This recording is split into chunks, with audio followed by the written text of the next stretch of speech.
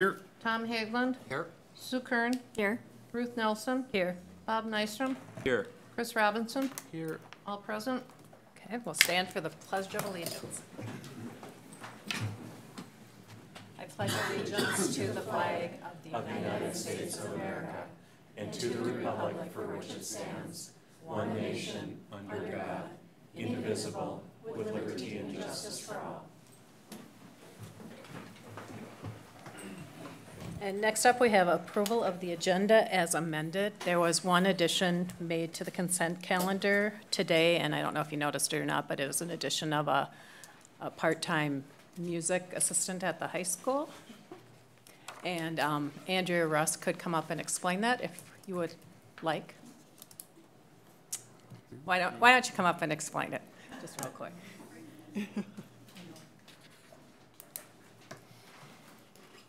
Hello, everyone. As all of you know, that we do annual field trips. Our music ensembles, along with our world language groups, are very fortunate to be supported in that. And it includes a vast fundraising by the participants and by the directors and the teachers involved. And many years ago, I learned this in history, that we had a music manager, a music fund manager, that was paid by the district to work part-time to manage all the accounts that went along with these trips. And, prior to my tenure here, they actually traveled overseas, and so the costs were quite high. And so for many years, we've tried to operate using our resources at the high school. The person who had done the position retired. She had done it for a number of years, and she was well connected to the group. And so she retired, and we did not hire for that position at that time. It was shortly after I began, and we had some reductions to work with. And so we have operated using our resources, but with limited clerical resources, and we have a payroll cashier, clerk cashier at the high school, who is also now helping with student activities. We got together to brainstorm with our music directors to figure out maybe how could we have some of these responsibilities moved to somebody else's plate. And so we brainstormed, and one thing that came out in our meeting is that every year we fundraise, and we put some of our fundraising dollars into what we call a community collection, meaning that local businesses sell those coupon books, music books, and they put it into a community collection, and that money is used at the discretion of the directors to maybe help offset the cost of a student that in need, and they keep it for any surprise expenses that may come up, so it doesn't come at the end prior to a trip. So we sat and calculated the job responsibilities for what we would call a fundraising music manager and how many hours we think it would be. The peak season is September, October, and November. And then we consulted with Jenny Castle, our Director of Human Resources, to talk to her, would this be feasible if we offset this position by using the community fundraising dollars? And she supported that, and the music directors indicated for the last number of years they have not used that fund very much, because the students had done such a great job with their fundraising on their own, and they plan years out. They don't plan just 1 year out. They usually plan 2 to 3 years out for these trips. So I'm here today asking if you would support us posting for a part-time position. This would be a 1-year position to see how it goes, and we would use the money not from the school district but from the fundraising community dollars to pay for a person to do this part-time and manage it. Also to note, in years past, they used to have literally a notebook where they'd write down all the fundraising dollars that came in, and they try to organize it through paper and pencil. There are actually a number of great online application programs to help manage these types of tasks, and we would like to have somebody learn that and help us be more efficient in our fundraising model at the high school. Okay. So no impact to the general fund? Pardon me? No impact to the general fund? No impact to the general fund. Okay. Or directly to the student fundraised dollars. They all go into their own account. Okay. Any other questions? Okay. Sorry. Thank you. We don't, it's part of, it's going to come up later in the consent. well, it's part of the approval of consent calendar. So if you want to pull it out and discuss it separately, you can. Perfect. Okay.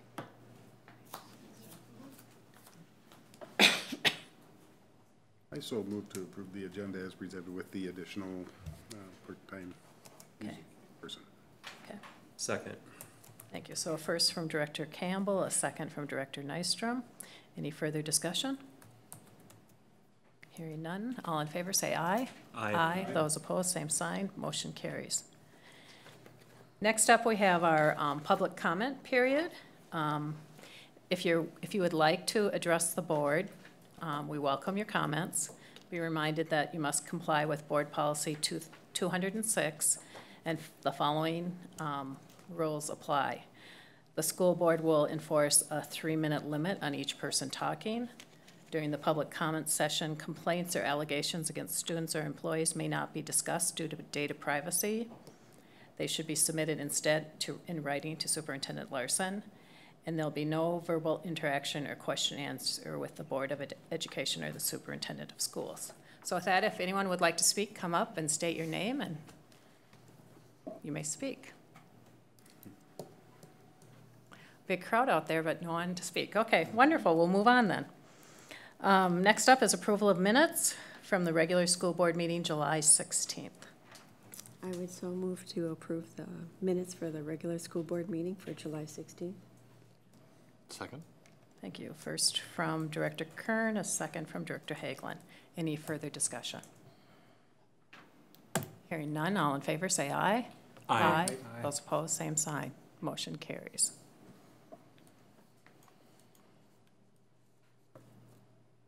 Okay, next we have the consent calendar. Do we have a motion to approve the consent calendar? I guess I'd like to pull the topic that was added by amendment for discussion. Okay, so we'll pull the music assistant. We'll vote on everything except for that. Okay. So do we have a motion to approve the consent calendar without that music position?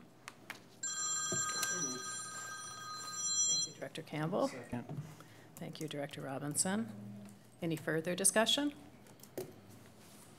Hearing none, all in favor say aye. Aye. Those opposed, same sign. Motion carries. And next up, we'll discuss the music position. So I guess the item of clarification that I would like on that is whether this pertains strictly to music program fundraising or whether we are going to now involve that individual in the other fundraising that goes on during the school year. Mrs. Rusk mentioned the travels that occur in the language program, and certainly there are other fundraising activities going on. Okay. Given the source of funds, I think we ought to clarify that before we approve it. And Ms. Rusk will come up and. Dr. Robinson, I apologize. I probably should have been more inclusive. We are open to that. I think that's what we would like to see happen, to have us include that. But at this time, World Language has a very tight, they do an excellent job in organizing their fundraising dollars. And they do it on their own through volunteers. But we, I think, would like to, because of the numbers that are involved in music, we felt like we needed to address this first and then invite them to be part of it. But I think it could actually, the fundraising done by American Sign Language and Spanish are many times done off campus through fundraising efforts. One of the things that has done for many, many years in our high school with the music ensembles has been the coupon book, which is directly through a company. And there's a lot of cash that's exchanged with the value of those dollars. So we're open to including more groups because we think it's a pretty good model, but with this particular request, music had already built in this community fund, and there was a past practice of having somebody do that. So we just had to dig around a little bit and find more about the position and what the job responsibilities were. There are still a lot of volunteers, both in music and in world language, where they volunteer time to go out and do fundraising. That's not going to change. It's really more the accounting and the cash collecting and making sure the records are accurate with the students dropping off coupon books, checking them out, and then the large amounts of cash. And this fund that we're taking it from is different from Music Matters, right? It's not. Correct, not at all. No, Okay. completely Okay. separate. But it's directed for music, or it's directed? The fund is actually, so when businesses in town want to support the music, they will take 20 or 30 or 50 coupon books to sell in their business. They're very popular. We sell out every year. Yeah, okay. So they sell them, and that's not directly tied to a student. It's tied to, we just put it into a community fundraising Okay. fund. And that's where we approximately have about $3,000 a year that sits in that fund. Okay. And then they allocate that out as needed. They just noticed that in the last few years, I'm not sure why, they didn't know either, but there hasn't been as great of a need Okay. by students. They've been doing the fundraising on their own. Okay. So it really pertains to music. It is, it's Yeah. through a music fundraiser that is really mass and scale, as opposed to a lot of smaller fundraising efforts that other groups do throughout the year. Okay. Does that help? Does, I thank you. think I think there are some funds left in music, which Music Matters did, yeah. Right, there is still a balance in the Music Matters Yeah. Fund, which is separate from Yeah. what we oversee at the high school. So I'm just seeing this for the first time and seeing the numbers. So is it the music books that generates the $3,000? It is. In The- total sales, kids and these stores? No, that's just the Just stores. the stores. And so the stores are selling them, they're collecting 3,000, and we're Well, gonna, that's what the profit is. okay, and then, but it's gonna cost us 2,000? We built in just an extra cushion of $1,000 so that if anything came up in needs regards to the trip coming up, we don't have a real clear barometer of how many hours it'll take this year to manage. So we sat and calculated with our clerk cashier how many hours a week does she spend working on this. But she's integrated into her workday. But I guess what I'm asking is, through this effort, do we receive $3,000 in funds, and it's going to cost us 2,000 out of that? Right. So we're going to net 1,000. Right, that we will have it discretionary, decision-making for if something comes up as one year the transportation costs from here to the airport was higher than they projected, so they use that community fund to offset that. Okay, yeah, I'm not real keen on, it seems like a pretty low return, and in particular, at least as a purchaser or seller of the books over the years, thinking that the funds are going to the kids versus now we're hiring someone to manage that. So I always am leery about nonprofits, and we're spending a lot of money to manage, so it just, the numbers, it doesn't make sense to me, unless I'm seeing this wrong. As a point of clarification, the way it sounds is we're proposing to spend that amount of money for a part-time employee to manage thousands and thousands of dollars that are raised by the kids, currently being done by a staff person who already is short of time in the day. Right. But where does what's the 3,000 then? So that those funds come in from books that are sold independently of the students for their own account.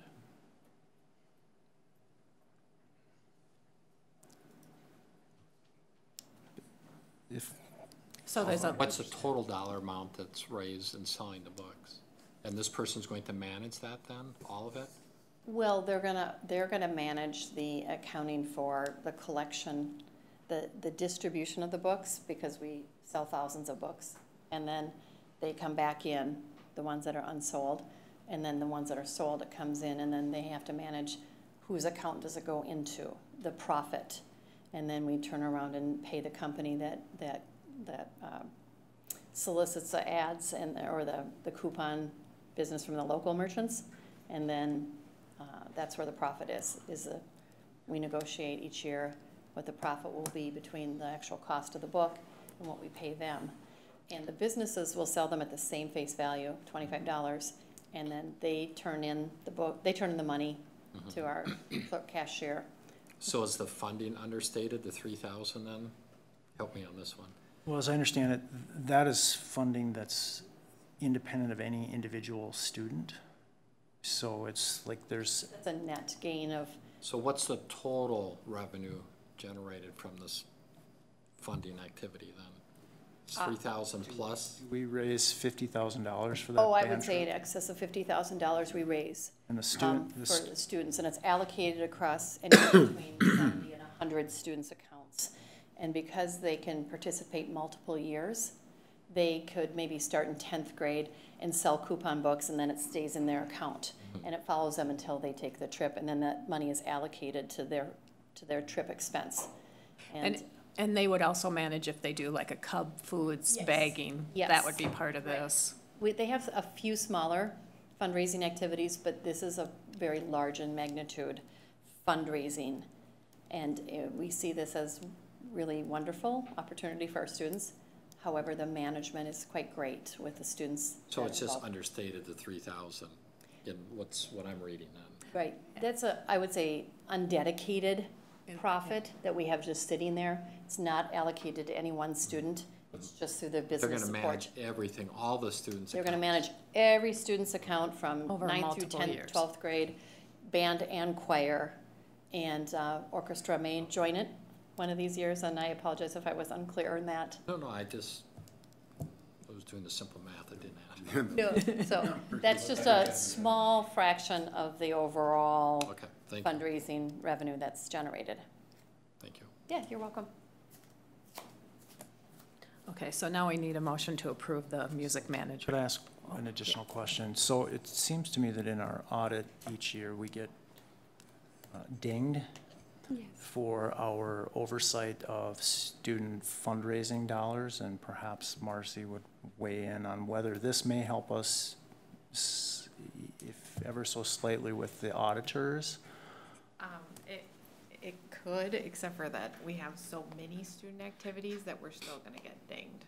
It will help, that one activity, but all our other activities still do cash deposits, manage their own funds, so it'll still be in there. And I wanted the symphonic band had over $100,000 in revenues in 16-17. Will this person also manage the cash received at the concerts too? 'Cause that's, I don't think so. It's strictly for managing those individual accounts. so we'll still get a good ding. Yeah. Okay. Thank you. So my impression is that this might be a way for us to begin the process of having greater accountability in our fundraising and record-keeping efforts. Perhaps it's a model that we'll take in future years to a greater extent. So at this point, I'm comfortable making the motion to approve the proposal as presented. Of the music manager. Okay. Yes. Okay. Thank you, Director Robinson. Do we have a second? Second. Which of you wants it? Ronnie's got it. Okay. Okay, so we have a first from Director Robinson, a second from Director Nystrom. Any further discussion? Hearing none. All in favor, say aye. Aye. Those opposed, same sign. Motion carries. Thank you. Okay, we'll now go on to site reports and communications. And first up, we're going to have Chris Zemer and Dave Bergeron come up and talk about what's happening on the building projects. Actually, it'll be Natalie off from our office with me. Dave will be a spectator today. Unless needed, Chris. Unless needed. Yes.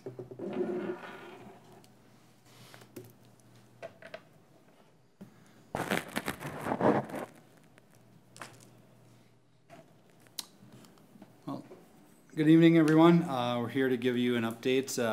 Three main items on tonight's update are project updates for 4 of the first 5 projects, property acquisition, and then also bidding strategies, a little bit more on that. So just wanted to show this slide just to show that the team is growing. You've seen earlier versions of this, and this will continue to expand, but as of right now, WSN's brought on a lot of their sub-consultants O&E is on board as well, and then those teams will continue to grow as well. We'll share that information in future presentations. So. Schematic design update for Harrison Elementary. This is just a rough site plan of what we're looking at. Again, this is a draft in process. We're not coming to you tonight for approval of anything. That will be a future date, so just keep that in mind. But again, just showing that expanded parking and bus drop-off is planned for this site, along with just a rough idea of how the building's going to grow there. The next slide shows kind of how those building plans are developing. So the blue area, for the most part, is the existing building, and then the new addition is actually adding on to the north and to the west of the existing facility. So. Do you want to talk about just some of the highlights that we see on this one Sure. so far that have Sure. been going So, through the core committee? brand new gym will be added as part of this project.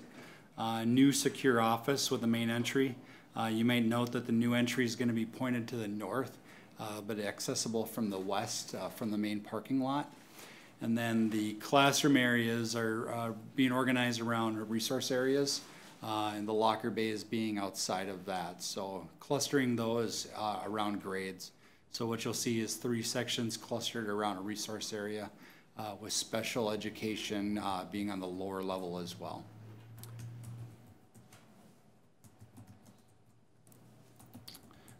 The new elementary in Baxter. This one, site discussions ongoing with the city of Baxter, so we're really starting to ramp that up right now. So we don't really have a plan to show you yet, but that will be coming in coming meetings, an idea of how that's laying out. But independent of that, we've been developing the building, as that can be mirrored, rotated on the site as needed. And really the core items that need to be addressed in the building are being addressed in the plan. So again, on the left there, a secure main entry that feeds into the office. The cafeteria space is located to the north of that.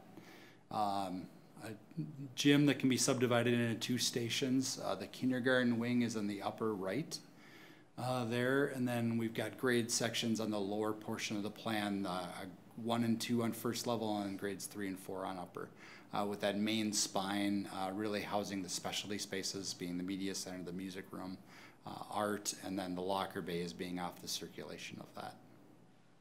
Do you want to talk a little bit about some of the, if there is additional growth needed for enrollment in the future, what some of your planning is on So that? as you can see the dashed lines, this building's planned for 5 sections. Just showing that we are keeping growth in mind and how that 6th section would be added in the future. So those dashed areas on the kindergarten area, and then also down on each wing, it would be fairly easy to add that on in the future. And another gymnasium as well, Yep. if they, And the plan, actually, it's not dashed in there, but the gym could basically flip to create another gym station, which would give you 4 subdividable spaces that could be used.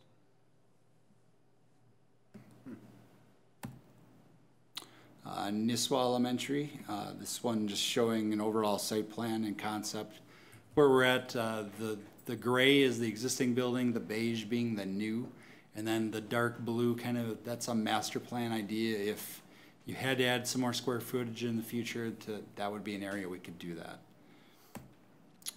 Chris, just, Yep. I couldn't see it on Sorry. it, but did the front office ever get moved on that? Yes, so in the floor plan here, so in the, just south of where the library is, we moved the main entry to that link area there.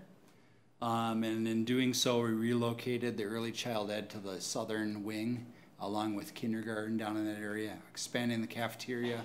And then a unique situation, as I talked about, not necessarily building the site out now, but planning for future growth possibly on the south side of the building. So right now we have a 2-story classroom wing up on top, along with the gym expansion that gets you to 2 subdividable gym stations. And then 3 sections on each floor there as well, as currently is shown, with special ed divided throughout the building.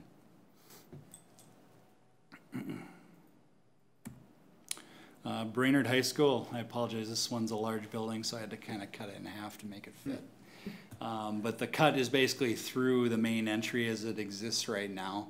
So the idea there is that the beige areas are the additions, or what we're calling pure addition right now, with a little bit of remodel space. The green color is remodel or renovated area there. I guess some highlights on this one is the performing arts is still up in the northeast corner. We're pushing it towards the street though, to give it a little bit more prominence, along with the support spaces off the back. And then the classroom wing that we had originally planned that was kind of in the front of the building is actually on the back now. One, to take advantage of some of those views in the valley there. And then two, would actually provide some access for special ed that didn't really exist in the old formerly layouts that we were using as part of the bond planning.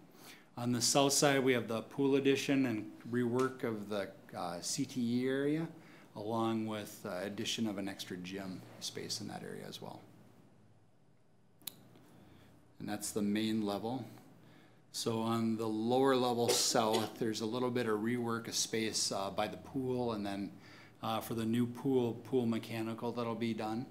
And then on the north side, this is just showing that upper level, again, the classroom wing that's filling out that space, and then the upper level of the performing arts.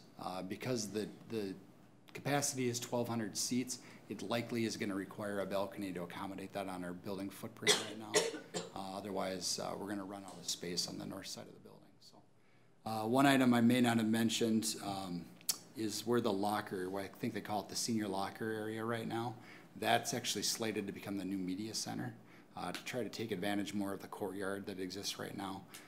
We're doing that with the new commons that exists around there, trying to take advantage of daylight, but the thought is moving the media center up into that area will allow, one, some views, but possibly some future use of that courtyard area for instructional space as well.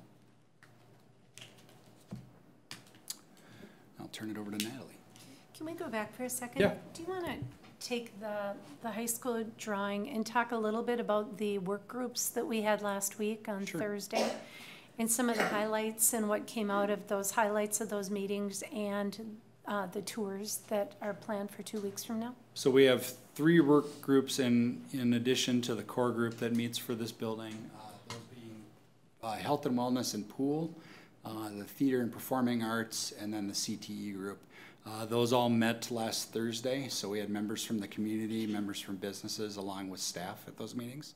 And really just went through the diagrams you're seeing above to show them what we're currently planning, and then just getting input from them of what they see the community needs are, the community wants, so we can capture those now, start taking those into effect, and then also capturing what we want to see on tours, which we'll be taking on the 21st for the pool, the 23rd for the theater, and then sometime in mid to late September for the CTE spaces as well. We'll be touring multiple high school facilities that have done recent projects in, I would say, the last 8 years or sooner, and looking at how they've done it, what they have come across in doing their projects, so we can learn from those things.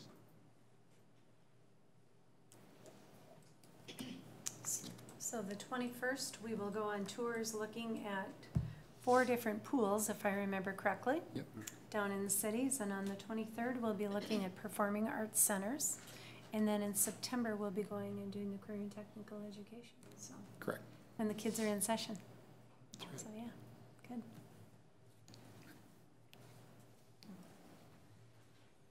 good. Good evening. It's been a little bit since I've been with you. As we talk about the background for property acquisition, we're talking about before the bond referendum, we were going through different areas of town and looking at different sites, and that's really what we're going to continue to do. We're going to talk about the process tonight, and then we'll get going on property acquisition because the bond passed, or the referendum passed. So the background through the bond referendum planning process, the school board committed to enhancement of existing facilities throughout the district. As part of the voter-approved enhancements, property acquisition was included to supplement, add parking, and maintain green space offset by building additions. So that's really what we're focusing on since the referendum passed. They've been working, the architects and ICS and everyone to kind of finalize what that property acquisition looks like. So the mission statement that we've come up with is Brainerd Public Schools is committed to an open and fair property acquisition process for our residents, while balancing the need for their property, fairness for the homeowners and our taxpayers. And that's really important. That's what we're striving to accomplish here, that it's a very fair process and we're committed to helping each property owner. Okay. Okay. The process starts between assistance through ICS and the design team, you know, when they identify the properties required to fulfill the improvements at the sites, and that's really what they've been honing in on since the referendum passed. So once that happens, the owners of the properties that are identified for acquisition will be contacted by the school district and myself, and so that they are informed before it becomes public. So then, once that's done, we will have a public hearing. We have to schedule it and publicize it 10 days in advance of the public. So the public can come in and talk to you at the public hearing. And then once that public hearing's done, we will collect public comments still for another 30 days. So once that 30 days is over, we'll have to respond in writing to the people that spoke at the public hearing, and then anyone who spoke or submitted something in writing too. So once that's all done is where we get back together and you guys will vote on authorize the acquisition of the identified properties in the relocation program. So it really is a process so that it's thought out and people can speak to it. So what if a property owner just totally declines to sell? Well, we have not ever had that happen. I'm happy to say that we've had great luck and success in working with people. But there is a tool. There's tools to use, and that's something you guys would have to decide as a board. Okay.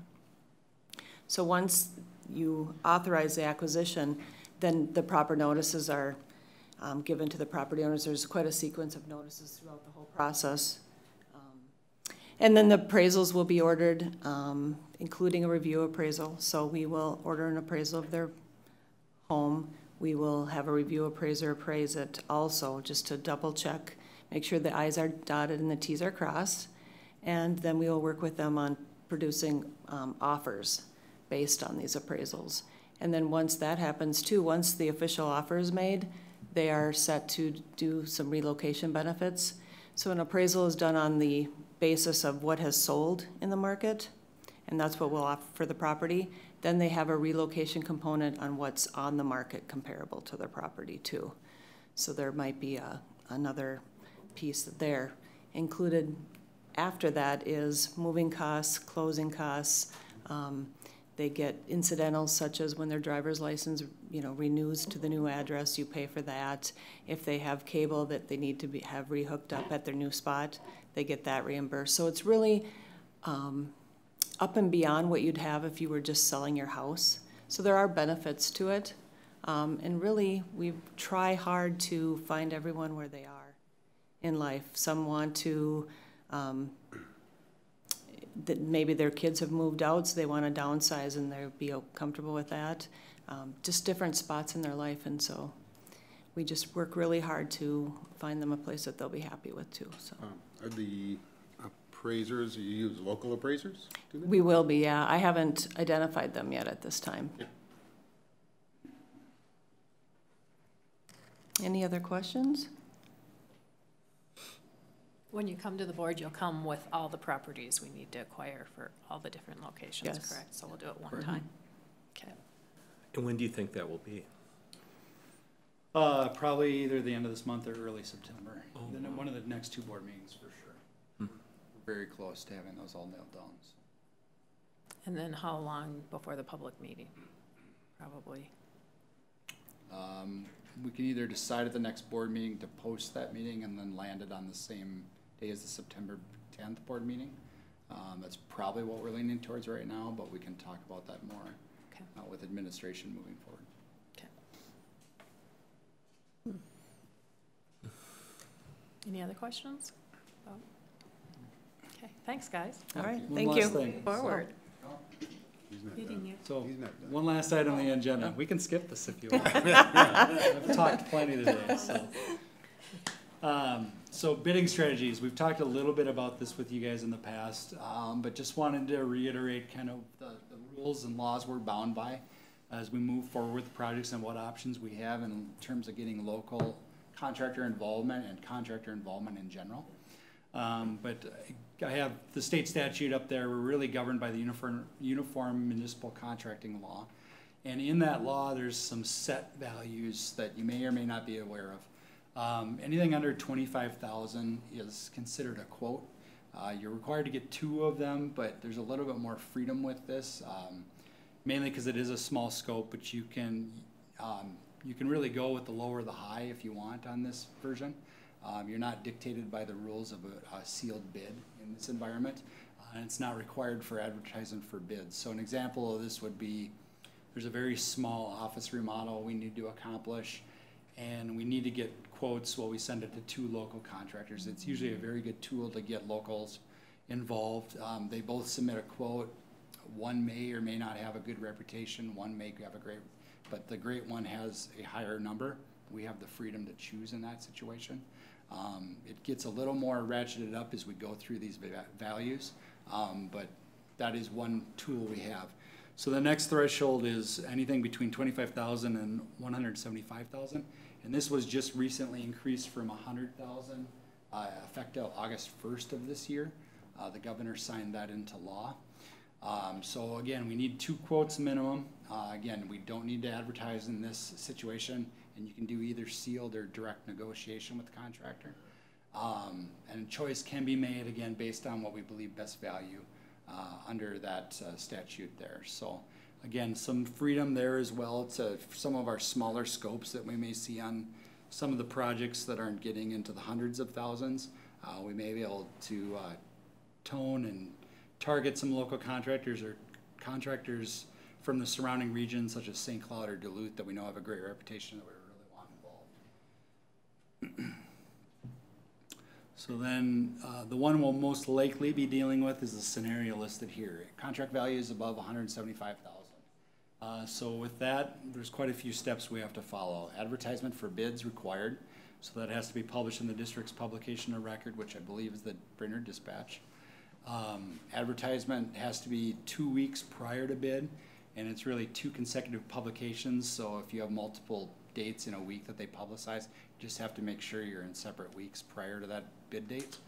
But again, you're publicizing it publicly so that everyone knows that you are bidding a project and there is a bid date. With this version, sealed bids are required, opened and read aloud at a bid opening. Bids also have to include a bid bond, bid form, bid bond, and 5% of the bids submitted, and acknowledgement of compliance with the Minnesota Responsible Contractor Law, which is a recent law that was passed a couple of years ago that is just making sure that you are paying the wages you're supposed to be paying and you're following all laws that you are bound by as a contractor. Award is to the lowest responsible bidder based on typically low bid. There really, in this scenario, really isn't another way. The next item here is a way around that, but there are some items that come with that. So there's an alternate method of bidding that's available called best value. With that, basically what you do is you set up a series of criteria. Most often cost is still the bigger portion of that. It doesn't necessarily have to be, but our experience has been it's usually still weighted about 60% of that scoring system. But other items like can you meet the schedule, experience as a contractor are all brought in and the scoring system is developed, and then you judge the bids received on that. It gives you a little bit of freedom to not necessarily go with the low bid, but it's quite a few more steps involved than your typical bid process. One thing with this method is it does not guarantee local contractors are awarded the bids. I just want to make sure that's clear. While it does wait, it doesn't mean that a contractor that's 500 miles away could submit a bid that blows everyone out of the water on scoring. So I stress that on the next slide, there's a lot of different ways to make sure we get local contractor aware of the project and we get local contractor involvement. And then, Are you looking at, like, you'll have a criteria for all kinds of different pieces that have to be included in every bid? And if there are pieces that are missing and such, then the district has the right to not accept that one or to modify?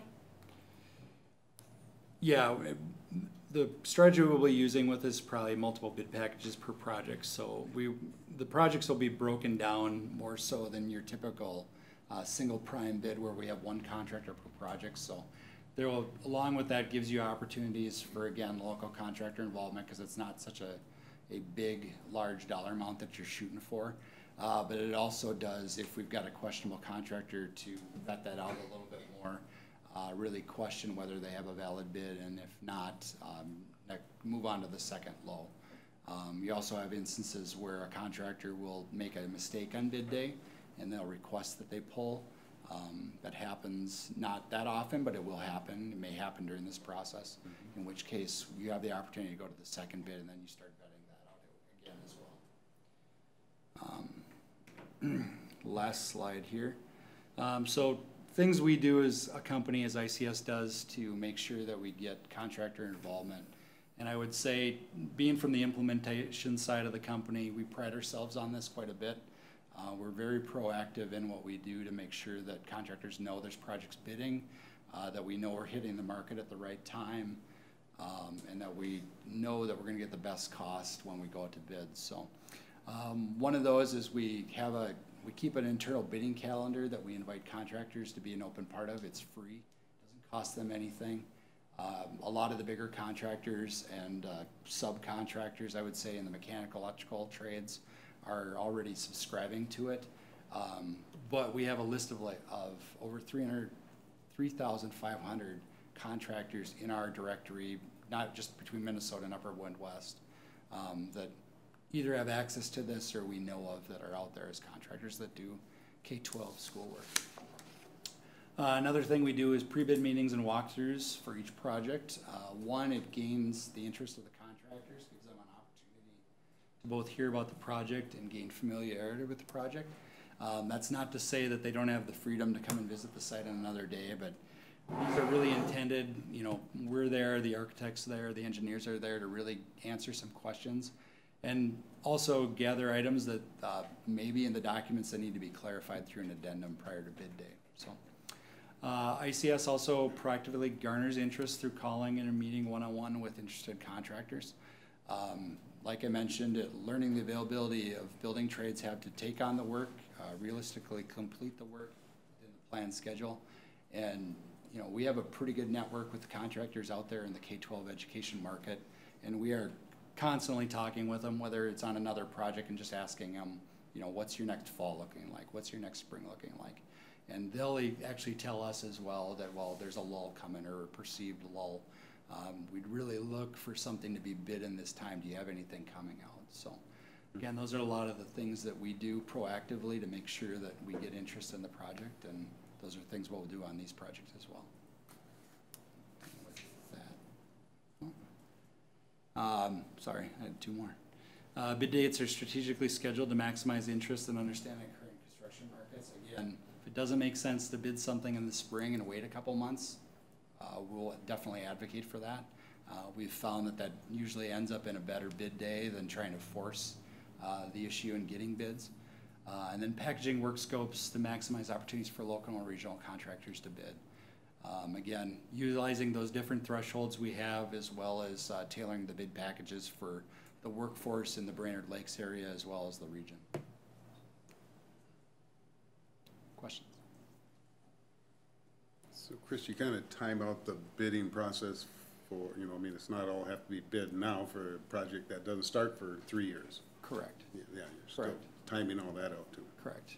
We won't start bidding anything likely until early spring, late winter, this upcoming 19. And then from there, there'll probably be, I wouldn't say a regular schedule of bidding work, but it'll be going on for a good year and a half, I'd say. Off and on, depending on where the projects are, because there's the first 5 projects we're doing, but then keep in mind there's the projects we aren't designing right now that will probably kick off in spring and start to follow as well. So there will be a time where we're either working or constructing any one of 11 sites, if not more. Are you thinking that we'll break ground April-ish next spring? There are some sites as soon as frost is out, we should be able to break ground. There's others, such as the high school, because that is such a large project, we've seen success in this where we'll bid out probably late spring, because really what we'll be looking to is get the footings in the ground for the first phase of work, and then that'll be a 2-year round project working through the school year as well, so. When you do the bidding, approximately how long does it take to order all the materials and make sure that that we've got access to them when we need them, when groundbreaking takes place and the building begins? So typically we see about a 2-month lag, I'd say. So we would want to bid 2 months earlier than when we think we'd break ground for the most part? Ideally, some of the materials are less than that, such as rebar and concrete. That's pretty readily available. And really all there is a shop drawing review once we have award, just to confirm that they are providing the right materials and the layout. The things like steel, precast tilt-up panels, those are kind of that more 2-month to 3-month period. So while the other work's being done, those are being ordered, so it sequences throughout the project.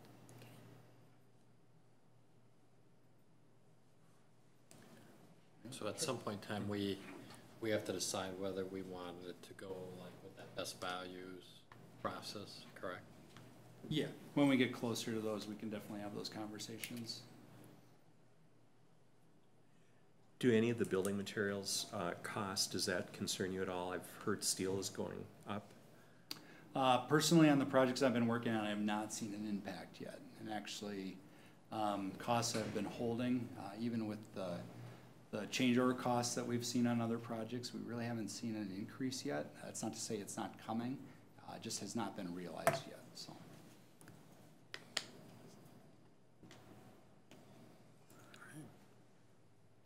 Any other questions? Chris, want to talk about expectation for the next board meeting for schematic?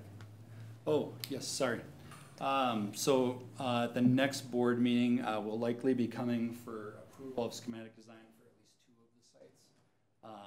The other sites will lag behind that slightly, but just wanted to make you aware there'll be another presentation likely at the next board meeting. Great, it's good to see it moving forward. A lot of work has already been done. Yeah. Pretty thorough. Yeah. Thank you. Thank you. Okay, next up we have a traffic study update from Tim Hool.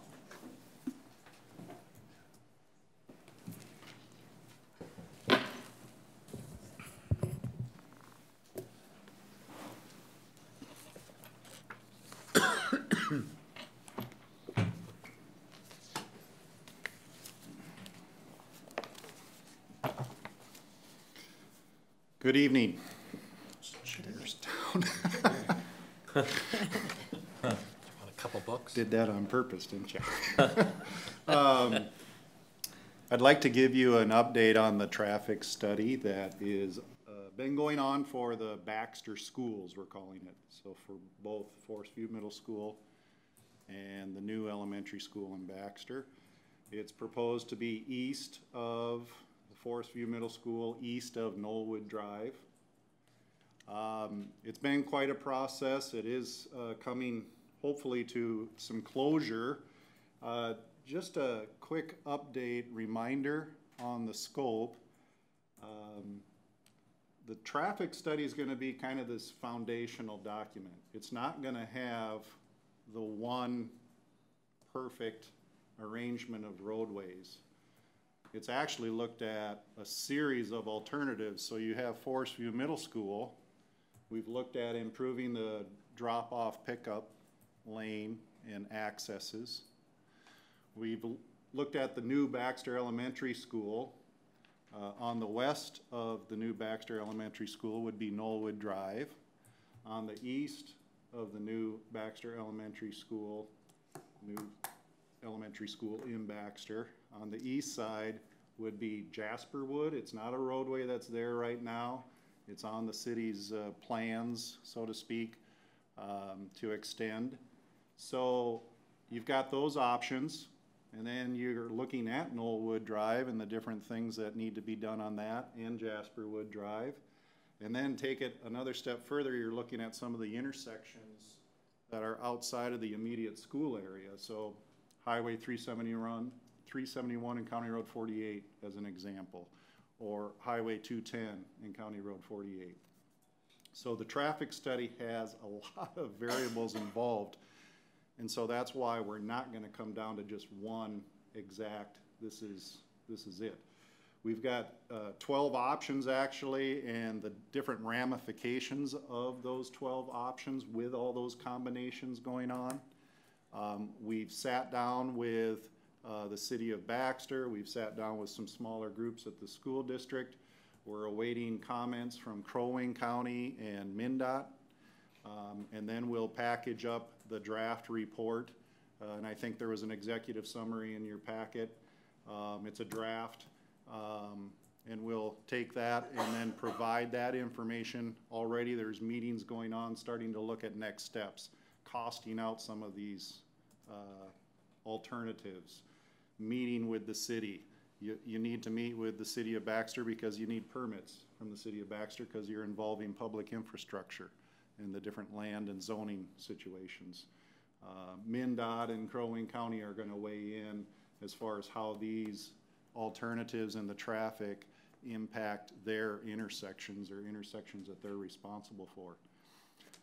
Another reminder is we are dealing with, and it's plus or minus, but a half hour in the morning and a half hour at roughly 3 p.m. Very concentrated, very large numbers of vehicles, and we all, want to pull up right at the front door, and we all want to get away within 5 minutes. It's pretty difficult economically to do something like that. So, but we are looking at, how do we improve the situation with this additional traffic generator moving to east of Knollwood, or east of the Forest View Middle School. Hundreds of pages are in the draft report. I tried to condense those 100 pages into this time frame. Questions? Let me add, we won't be coming to you with a final report and saying, please approve this final report because it has options, it has numbers in it, it has mitigations, potential impacts. So similar to the Brainerd High School area traffic study, we ended up there, I believe, with about 3, actually kind of 6 options, which is going to be used going forward. But same thing with this Baxter Schools traffic study, so we're not asking for any official formal approval. We wanted to update you. And when the final report is finalized, I can go through some of the options, but it is pretty lengthy. Questions? That's probably the better thing to do. Questions? So do you anticipate then eventually, Tim, coming, you said there were 12 options, and maybe you'll come forward with, here's the top 3 or something? I think that will occur. I could do that for sure with the traffic study. I don't know about top 3. It might be top 2, top 4, depending on the alternatives. But I think the approval from the board, the concurrence from the board will start to come when we work in the next steps, what I would call feasibility studies of taking the traffic data and actually working out, okay, this is what we're going to do to Knollwood. This is what we believe with the traffic, with the costs, with operational issues is the best thing for Forest View Middle School. So I would anticipate that you would see something like that. Maybe not, maybe you won't see me anymore on traffic study, which usually that's when lots of applause goes up. But so it's going to come probably more so in the next steps of feasibility study, costing, things like that. Well, it seemed like in your executive summary too, you were limiting it down from that. We're trying. 12. Oh my goodness sakes, yeah. Yeah. Yep. Sound like there were a couple that. Correct. Just real quick, one of the options, and we gave a clean slate, so to speak, when we started to look at traffic numbers. One option was to make Knollwood Drive a one-way south from County Road 48 down to Mapleton, which I think would be fairly dramatic for people that are used to a two-way. But when you start to look at the operational efficiencies of a one-way, one way in, one way out. It made sense, again, for those 2 roughly half-hour timeframes.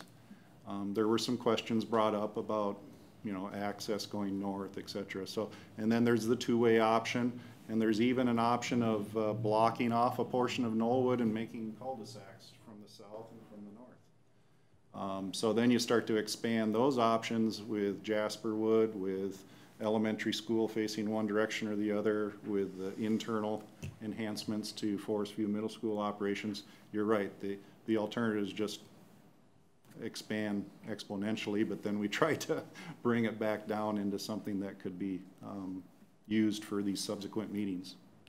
And then once we get the costs, some of them will fall off just because they're Correct. cost prohibitive.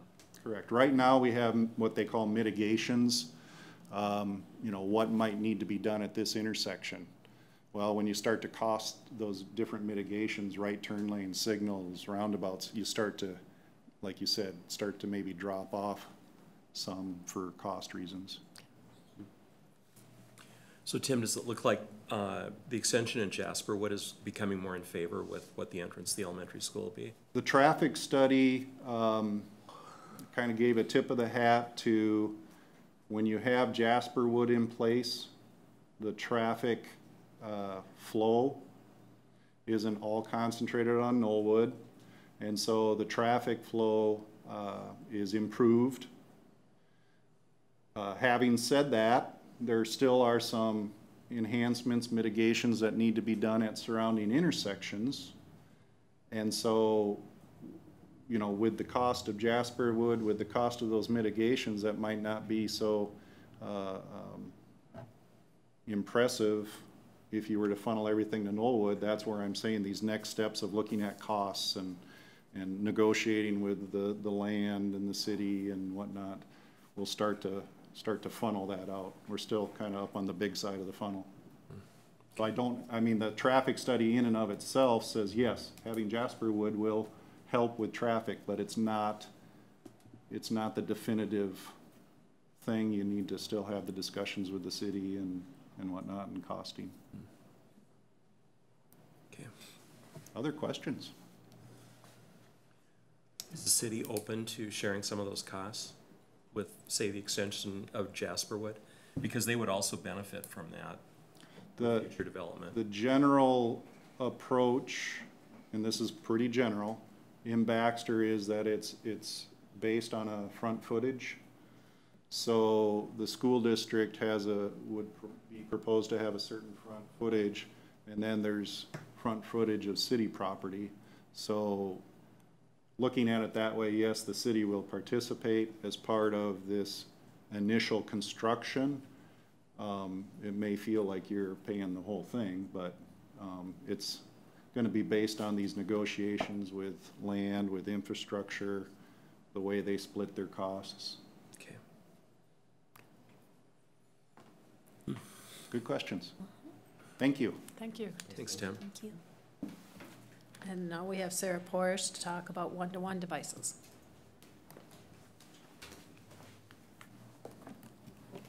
Hello. Hi. To pull up the presentation.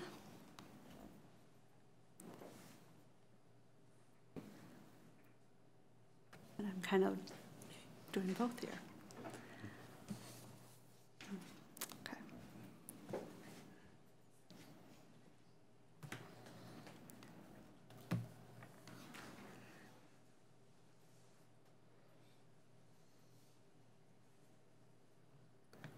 There we go. Okay. So I'm here tonight, along with some representatives from the high school and our digital team, to bring forward a plan that we're hoping that you will approve of and that we can continue working toward a one-to-one come next fall at the high school. So I'm going to talk you through what we've done and what we're hoping to do in the future. I wanted to start with our vision statement because I think that's important for us always to remember why we're here, and to point out in this, we made a commitment that we're going to prepare our learners for an ever-changing global society. And that global society, and that ever-changing global society, has devices in it. And so we really feel like we're at a point, it's really important that we provide this access for our high school students at this time. So here's our goals with providing this one-to-one technology. First is to increase student technology skills upon graduation. This came up again in our CTE meeting the other day, and it was floored me because it's come up every time we meet with businesses.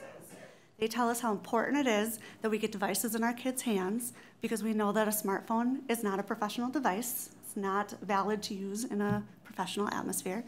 And also, we hear over and over again that we need to be preparing our students to go into jobs with basic technology skills. How do we compose an email that is a professional email? How do we use a spreadsheet to do basic computation in spreadsheets, that sort of thing. So we heard that again just this last week at our CTE meeting. We would like, another goal is to increase student engagement and motivation, as well as increase differentiated learning opportunities. Now, there has not been any research that directly ties a one-to-one initiative to raising test scores, okay? But there is a lot of research that shows lots of these other things that raise test scores.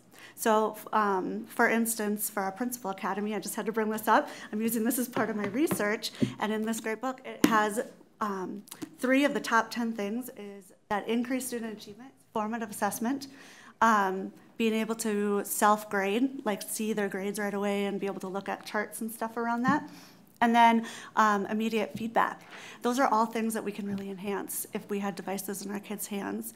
So even though this research doesn't show that the device itself impacts that, we know that the device can aid in the efficiency of reaching those goals. And then our last thing is the guarantee. We really need to guarantee, we want to guarantee the equality of device access to all of our students, because we know that all of our students don't have access to a laptop, a professional device that they can do work on and learn from.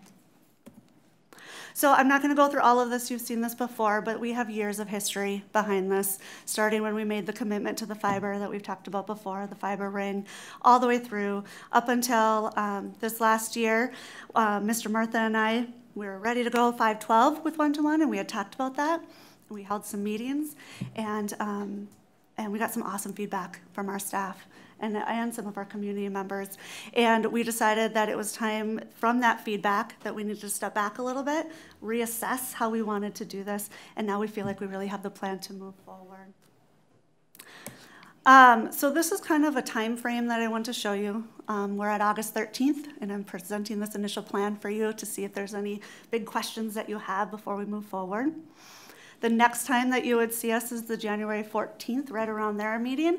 Our team will be meeting to get all of the forms and policies and all of those things together for you to take a look at and approve at that, hopefully around that January time.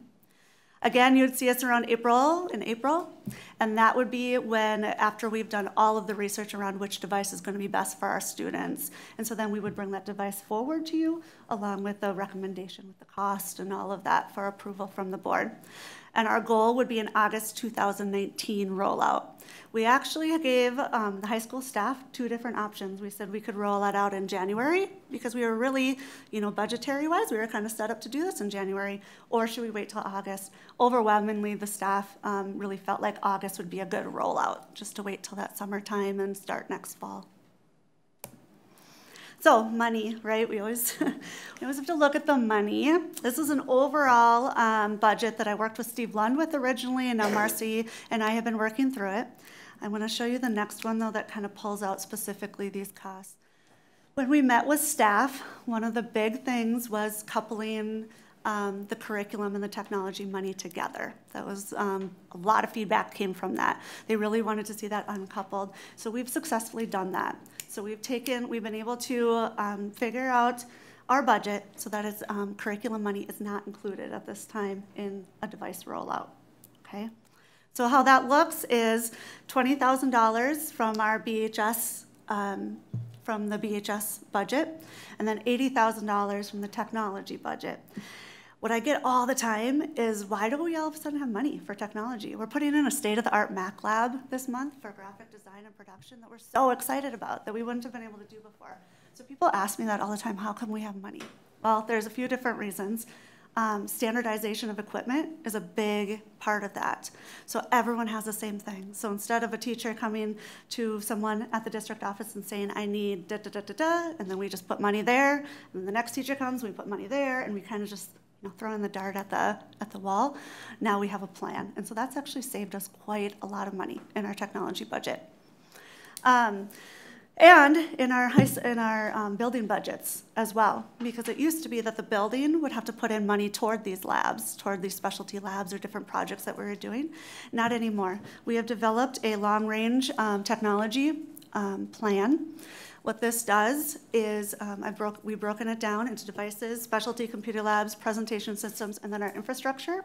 And it shows you the year that we need to refresh all of these. This is something that is new for our district, and we're very excited to have it. So basically, we can budget now for all of the things that are going to be coming toward us, and we can actually plan that out. And so we've staggered our specialty labs, we've staggered when we do our devices, all of those things. That's why we have the money to be able to put forth into these initiatives. Another thing I really want to point out too is grants, specialty funding, things like that, our maker spaces. As you know, we've gotten grants for those. Those are things that would have cost us $10,000 here, $20,000 there, that now we have amazing community donors that have come together and done that for us. So I wanted to point this out because right now, with the high school one-to-one, we can do that within our budget from those things. When we refresh, however, in 2021-22, no matter what, we need to refresh our devices at Forest View during that year. Okay, our elementary, if you look at the long-range plan again, that our elementary devices are good till 2022 because they're staggered. Our main concern is when Forest View has to be refreshed. We are looking right now, there's a $60,000 gap there, okay? But Marcy and I have talked a lot, Lane and I have talked a lot, we've really done a lot of looking at this. In 2 years, we're confident that we will have this figured out through changes in programming. We never know what technology is going to look like. You know how much devices will cost and things. They just keep coming down, down, down in price, along with our facilities plans and things, and the way that we're being so fiscally responsible there as well. So we really feel like in 2 years, we will have that taken care of.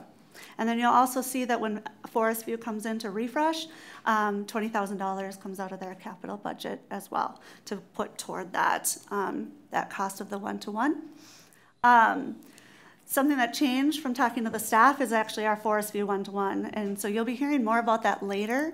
Right now, from what we've heard, we're leaning toward a 5th and 6th stay-in-school one-to-one model, so they'd have it in school, every student would have access in school, but they wouldn't necessarily bring them home. There's a lot more talk to go around about that, but that's what the staff is really, and parents have come down back to us with. And then looking at a 7th and 8th grade go-home model similar to 9-12 in the future. And the timing for that would be during this refresh? Correct. Yep, the 2021. We have enough devices that we may be able to do some piloting, especially with the in-school, because we don't really have a lot of policies that need to go along with that. So we're looking to do some piloting with that sooner than that 2021. Staff development, as we know, is a big part of this. So, and of course, I work really closely with Mr. Murtha, and we want to make sure that our staff is comfortable using these to really integrate it into their classrooms. I just talked at the curriculum improvement meeting the other day about how we don't want people to add this on top of what they're doing. We need it to be integrated into what we're doing to really enhance what we're doing. So to help our staff with that, I'm really taking an intense look at BHS right now and really working with them a lot, getting them ready for the one-to-one. And a Google form has already gone out asking them to rate themselves on different skills. And that allows us to really target who needs what skills for training, along with which departments really need which things. So we're not taking time for people who already know how to do something. We're really targeting them. And then also we're utilizing our experts that we have within the building that love to train anyway. And so we'll utilize them to help train their peers. Focused departmental training, like I said. Before and after school training will continue to be offered. Individual training, we love going in the classroom and co-teaching these things. So if there's something that a teacher wants to jump into, we have support that can go in and help them with that. the teachers training teachers, hands-on training, the in-classroom support, and then of course there's going to be additional trainings and support as needed throughout the implementation, because things will come up. So this is our technology team at this point that's really doing the bulk of this work, that's putting in the time to do that. Some of them are here today, and so I thought if you had any questions or wanted to bounce anything off of them, they wanted to come and show their support for this as well. You'll see Ms. Rusk is part of this as the principal, as well as Mr. Murtha as teaching and learning, because like I said, we know that this goes hand in hand.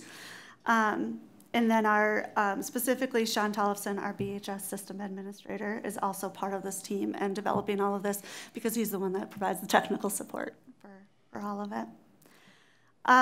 So that's my presentation for this part. I guess what I'm looking for today is I'm looking for if you have any questions for me, if you see any big red flags that you would like me to further look at before we continue down the time frame, or if you're comfortable with us moving along that time frame, which I can put back up, and coming back to you with that, the policies and the forms and stuff that would be needed to move forward.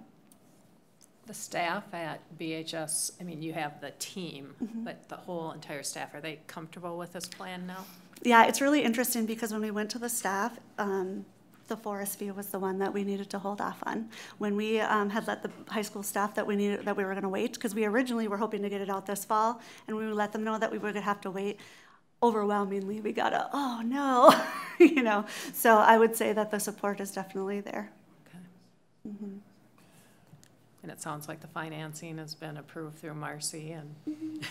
Yep, and like I said, just that when we refresh, and whether we went one-to-one or not, we'd still be facing that refresh, and so we have some work to do there before that comes, but we're confident that that will. Could you maybe just introduce for us some of the staff? Yeah. Because I don't think we all know. Definitely. Okay, so Ryan, I think you guys know Ryan. He's been here with me a couple times, our network administrator, Ryan Schultz.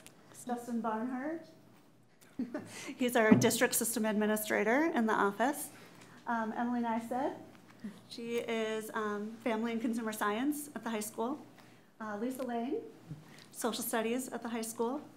Kirsten, I don't know, Morton Aldis. It's a hyphenated one, so I always get it wrong. And I forgot to point this out. I'm very excited about this because Kirsten and Lois are our assistive technology specialists through the Paul Bunyan Education Co-op. And so they'll actually be on the team to really focus on what our special education students, how the devices will impact them and their learning as well. And is there anyone else back there? Tim. I think that's it, and Andrea and Tim, so. So that's who's here tonight. Many more wanted to come, but of course on a summer night I got a lot of, we're gonna be out on pontoon, sorry. So Sarah, are you looking for approval of a concept or the actual money that needs to be? I'm going to kind of lean on Lane here because I think we're looking for an approval to move forward on the whole thing, on this timeline and everything. The money itself will come when we have that chosen device and the approval of that cost and everything. Lane, can you? Yeah, I agree with that. Before we say too much, I just have to give her and her team so much credit. As you know, when I came here, we had implemented a one-to-one initiative prior to my coming, and Sarah has been on this thing ever since I met her, and she has been so excited about it. And I remember last year we were so close, but there were just different things, and I'd say, have you thought about, have you? And I tell you, she and that team have analyzed this to a point that I am absolutely convinced that they have the right plan and the right timing, and I'm so proud of you and the work that you've done. So thank you. Kudos to you and all you guys. You've worked so hard, so good work on this. This is exciting. Well, I would definitely recommend, though, that we get board approval, not only on the policies and procedures and so on, but also on the funding mechanism so that there's never any concern about the commitment to the one-to-one initiative. And so I would like you to come forward again with the entire package to bring forward. So, yes. Okay, so not tonight, but as we move forward. Yeah, it's not on the agenda for tonight, but I would have the whole thing with the policies, the procedures, and everything ready to go. And if you just want our verbal, I mean, it sounds like Lane said, it's well thought out, and it sounds, if the teachers are on board and we have the staff development training and the financing done, I think the board as a whole feels pretty good about it. Is there, can you explain a little bit, Sarah, on the decoupling with the curriculum, which makes sense to me? What does this mean in the line of textbooks then for high school? Well, I don't know if Mr. Murtha wants to specifically address that question on textbooks in the future. Textbooks in the future. In terms of the high school, as we move to one-to-one, do you want me to come up, or can you hear this? Do I have to be heard on mic? It'd probably be nice, otherwise they can't hear you on the recording.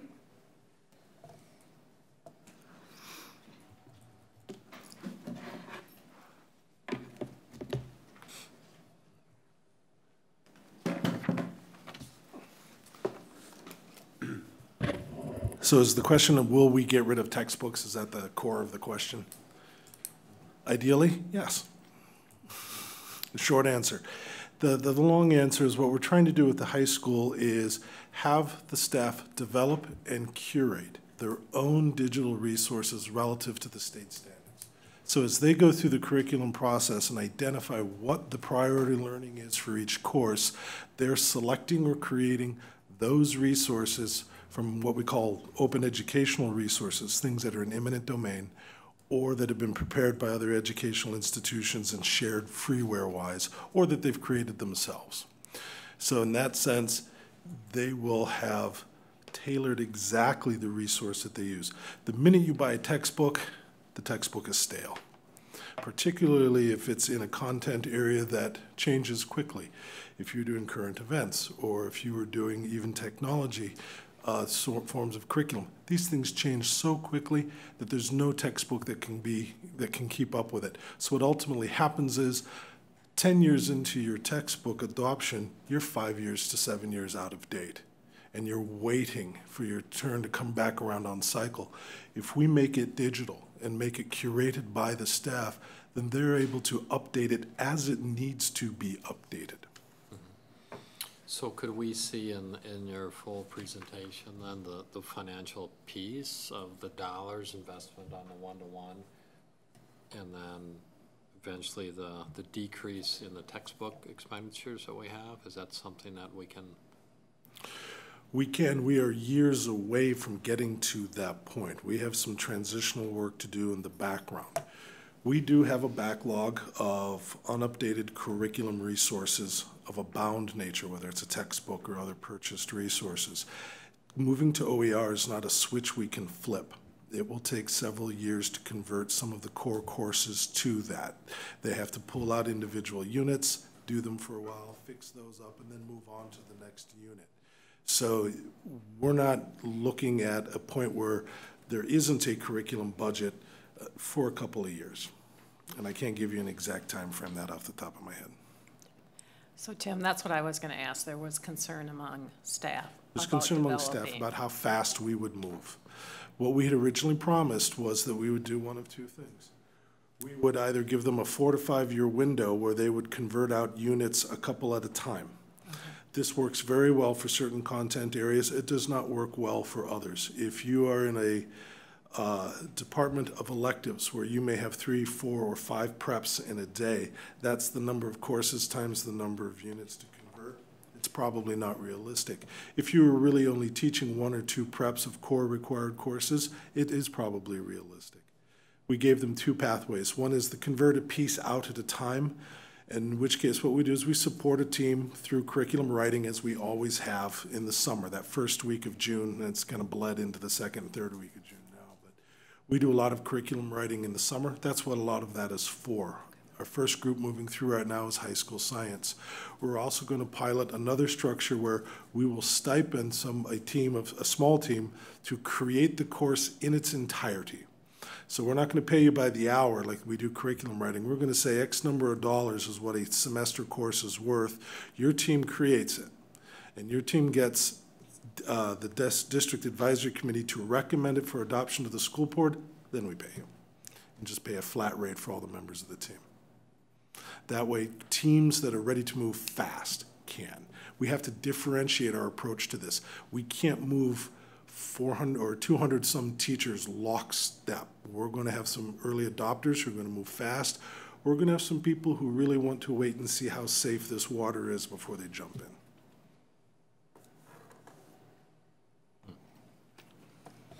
Is there anything holding us back from hitting the January launch date?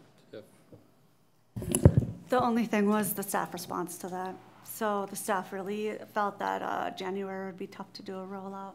So typically, when I think the use of technology, I don't think about it in the term of years. You know, it's days or weeks, and flip the switch so that we can use that versus by the time we roll it out and convert over to textbooks, we'll be on a refresh cycle already with these. So anything we can do, and I really love the fact that we're at this stage, but if there's anything we can do, every day is another day that we're falling further behind. I appreciate that feedback, and that's something that our team can then bring back, because I do have a timeline for January as well, so we can always bring that back to the staff and have further conversations around that as well. Just from a, you know, from a student achievement, and I'm hoping these textbooks will allow it, but when they take a test, if they don't know how they did right after, we're missing the boat. When our students, when my kids have to wait days and weeks to find out how they did, they're missing we're just, and so every day, every year that goes by that those kids don't get that opportunity, we'll never get them back for that. So, thank you, Tom. I appreciate that. A lot harder, faster would be great. Thank you. Did you have something to add? Just to amplify on the answer about what's holding us back, the answer is time. Teachers historically never created their own curriculum, they purchased it. So we're adding a task to their world. The way we're trying to add it is, this is part of that continuous improvement process. We're always revising a little bit as we go, always trying to circle in on that best way to do that. But the cost of time, either in stipend, salaries, or time itself, is what's holding us back. There's only so much staff development time in the world. You can give me more staff development time. How much time do our teachers spend grading a math or science projects? And if it's automated, just think of the time. Technology, use it for a time saver, not that it's a negative for the student. We don't want to continue to debate this, but I would just encourage the quicker we can move on this use of technology, the better, because we're not the first ones at the race here, and this technology's been out there for a long time. We are so far. I know that Sarah pushes faster than I do. It is good to be first, but I'd like to be best. Well, it's too late to be first. Correct. So that's why we're following my plan. We're going to try to be best. Thank you for pulling this together. Thank you. So on this, I'm hearing that we have the go-ahead to move forward on our timeline, or continue moving on our work and come back and report back to you. One other quick thing, I wanted to bring you an opportunity that we're offering our staff this year for the first time. We are working with T-Mobile to provide our staff the opportunity to get hotspots at a deeply discounted rate, so they can get their internet at a deeply discounted government school rate moving forward. We've been working with Marcy in the business department to figure this out. It's no cost to the district. It's just a really great deal for our staff. Now that we have the laptops in their hands, they're wanting to bring them to the cabin and everywhere, and so not everyone has internet access, and so this will give them an opportunity to opt into that if they'd like. So I don't know if you have any questions about that, but I just wanted to make you aware that our staff will have that opportunity this year. Great. Okay. Sarah and I do appreciate your enthusiasm too. It's fun to have someone come up and present like that. Yeah, so thank you. Yeah. I appreciate that. So You know, I'm almost wondering, since you've given, kind of the verbal authority, if we should vote on it, just make an amendment, vote on it to amend it. I can add it as an item 5 if someone wants to amend the agenda. Would the board be comfortable with that? And then she's got that, and she can start working towards the policies, the procedures, all of that for implementation, or do you want to vote on what? Just to move forward with the plan that she proposed tonight? I'm not comfortable with voting on a concept plan that was not presented to us in writing in advance. Okay. Not a critic of the proposal, but a critic of the process. Shall we have her put this together again, and then at the August 27th meeting, present that to the board? Would you like that? Sure. Would that be enough time if? Enough time for Sarah to get it done, yep. So I just want to clarify, at the August 27th meeting, you would like to see the policies and everything? No, just kind of in writing. What you did today. And we would put it in hard copy so it could go on board books, so they would have the chance to read all the fine details and be really comfortable with the financial numbers and what that, because this is kind of quick. Yeah. So, yeah, but it's exciting, so. Okay. My feedback would be, I'm aligned with Mr. Murtha. I'd rather see it done right than done quick for the next meeting. So even the September 24th date looks like a reasonable timeline to present more specifics. Okay, thank you. I'll work with Others Superintendent agree. Larson. I mean, certainly others of you can hold Sarah's feet to the fire, but I'm not going to. I think to wait for a good proposal, this is great, what you've presented here, but I think so we can get some more of the details, and maybe if there's policies, if, you know, the intent behind, you know, some of these other pieces on there, I think would be great. You know, if kids are expected to take, or will be taking these home, what are we doing for those that don't have internet? Those kind Correct. of things. Okay, I'll work with Superintendent Larson on a time frame for that so that we get some really good stuff for you, okay? Okay, thank you. But just hurry up. What was that? Just hurry up. Yeah. Right. I like that. Can't get ahead of the teachers, so. Funny. Yeah, I like that, Director Hagelin, though. We have to, you know, change is difficult for many people, but we have to lead that change. And we can't let it go the other way around. I agree. Or we'll be talking about this Next year. years from now. Yes, I agree. Thank you. Thanks, Sarah. Okay, so now we move into the for action item of our agenda, and first up we have approval of the 2018-19 Security Officers Agreement for the Brainerd High School. Marcy is going to talk to us about that. And I didn't know if you needed any more information, but I was just going to say that the Brainerd High School contract did not change at all. It's still 2.5 officers. The only thing that changed was the hourly rate. It went from $19.63 to $20.02, which is about a 2% increase. And then same with the overtime rate. So no changes other than the Right, hourly the rate. 2% increase is probably what we had in the budget for them.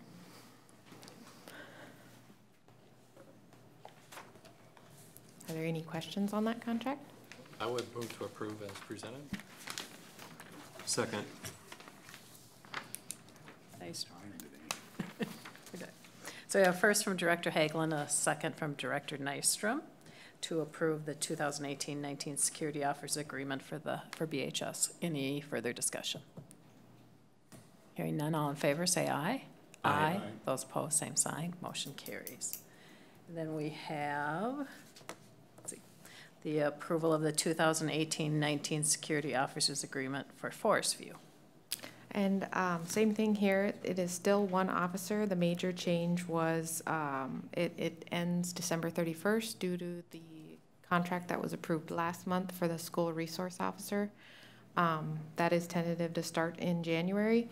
And I did ask them about, you know, if for some reason they can't start until later, we do have a 30-day cancellation. So we can continue that service until we let them know.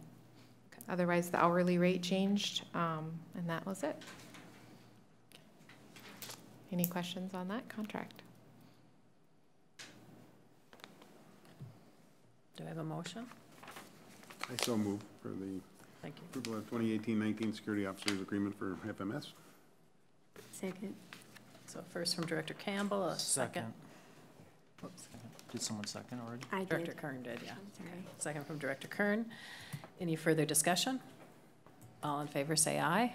Aye. Aye. Those opposed, same sign. Motion carries. And then approval of the first reading of policy 610. Superintendent Larson, you're going to talk to that. Yeah, as we had talked about earlier this year, we wanted to bring forward our field trip policy for board update. And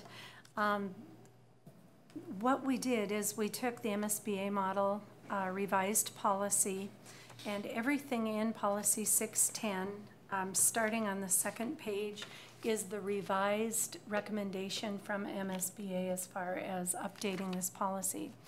One thing that we did do, and I do want you to know that this is first reading because it hasn't gone past the administrative team yet, but it will be brought forth to the administrators on Wednesday. But we're bringing it forward for first reading tonight because one of the things that we did is we added procedure updates to this policy. And so on the front page, basically it gives an overview of what we have discussed regarding procedures that we would like taking place when students leave for field trips with either an advisor, a coach, a director, or something. And basically in a nutshell is that each time roll is taken, each student needs to have a buddy. When roll call is taken, the student must answer individually, raise their hand so that you see the person when the roll call is taken.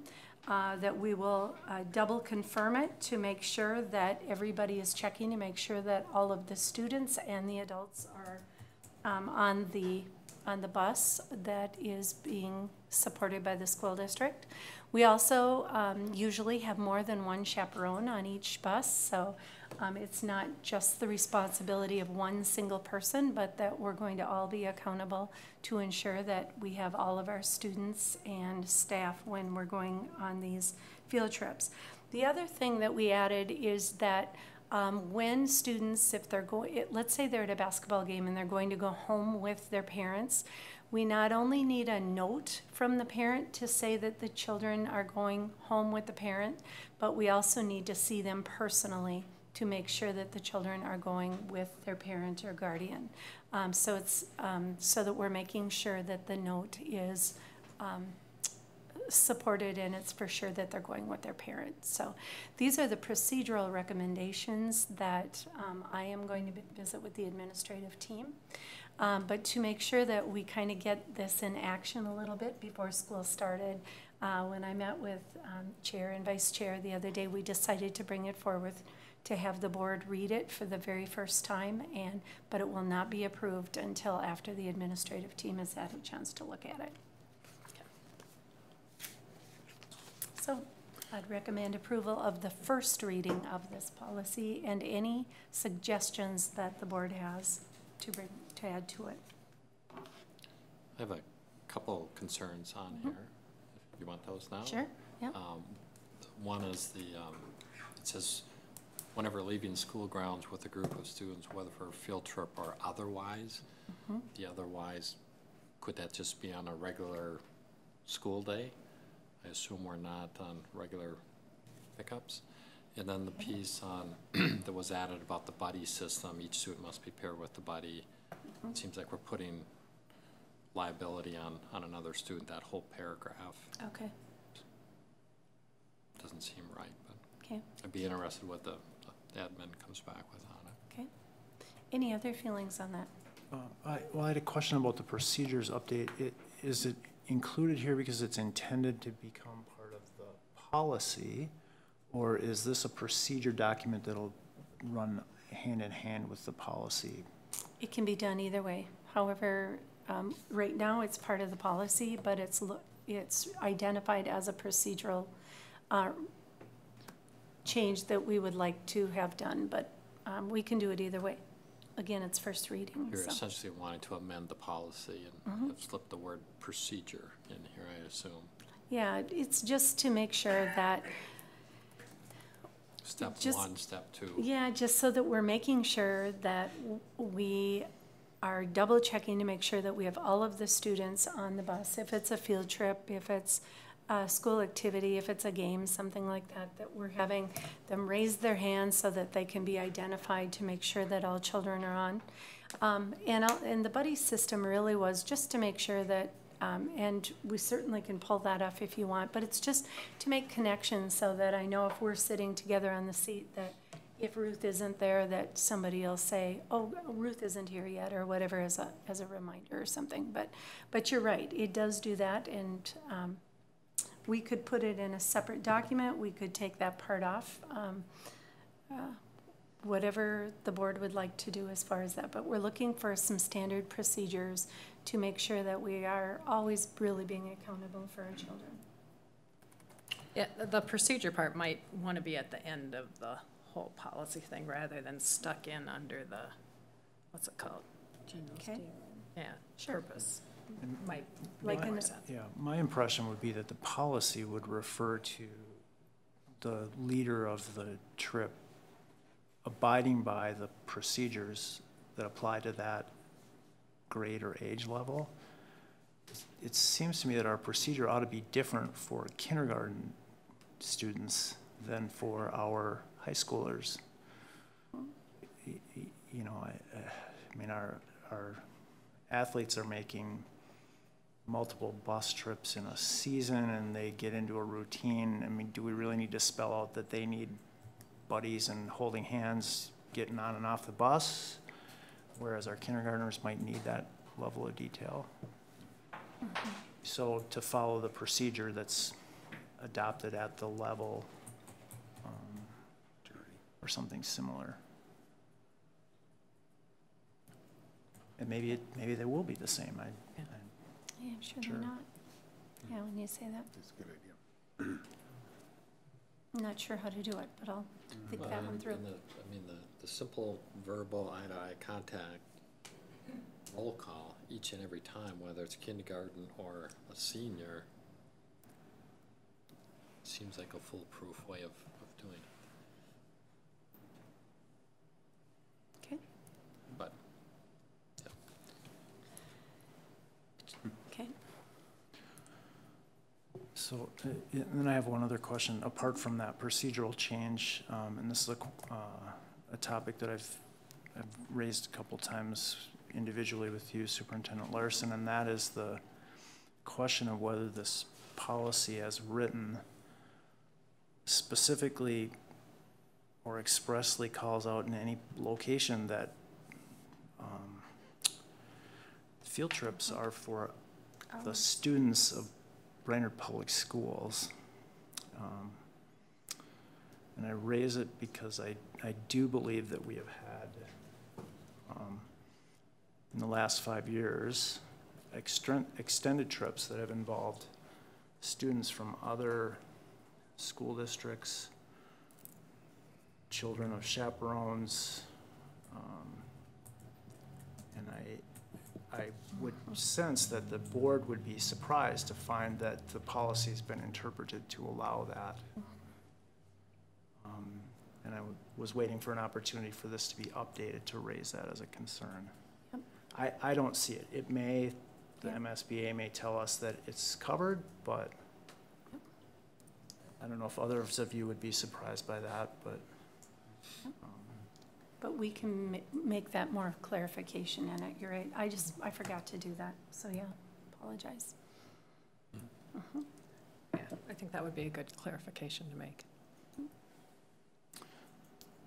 Unless approved.